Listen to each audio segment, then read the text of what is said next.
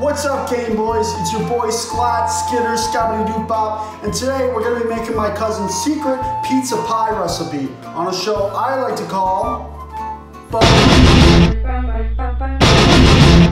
Apple Tea. Now the first thing we gotta do is we gotta make our pizza dough. Now a lot of people are gonna be talking a bunch of shit about, oh, we gotta activate the yeast and we gotta do all that blah blah blah. That's a whole lot of nerd talk for I don't know how to make pizza dough properly. So instead, what we're gonna need is bread, beer, and egg. There's already yeast in the bread and the beer, so who gives a shit? So we're gonna take our ingredients, bring them over here, then we're gonna grab our blender, pile that sucker in.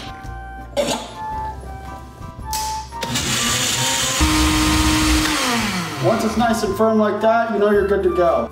So at this point, you're gonna wanna flatten the dough. What I like to do is I like to picture somebody that hurt me at a very vulnerable point in my life. Now that you got your pizza dough nice and flat, what you're gonna wanna do is think about sauce. Now Italians say they have the secret to making the perfect tomato sauce, but they're all wrong. Let me show you. You wanna marinate that tomato sauce in your stomach for at least 72 hours. That's how you're gonna get the perfect taste and texture. And of course, you're gonna want your cheese. Now we've reached the toppings, and this is the point where you can get really creative. Let's stick this bad boy in the oven. Contrary to popular belief, good pizza takes a long time. Bake this sucker at 5 degrees for 24 hours. And now we wait.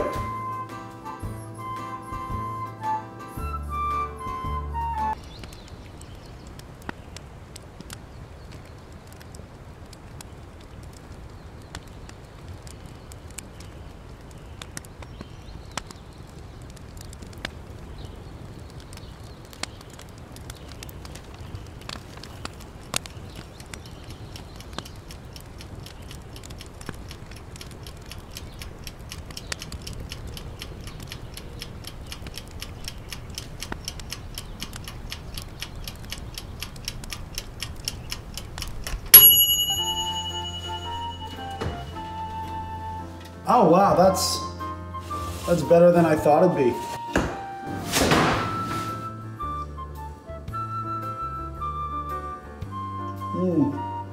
That's my cousin's secret baked pizza pie recipe. I hope you enjoyed it. It's so simple that even a sweaty burrito like you should be able to figure it out.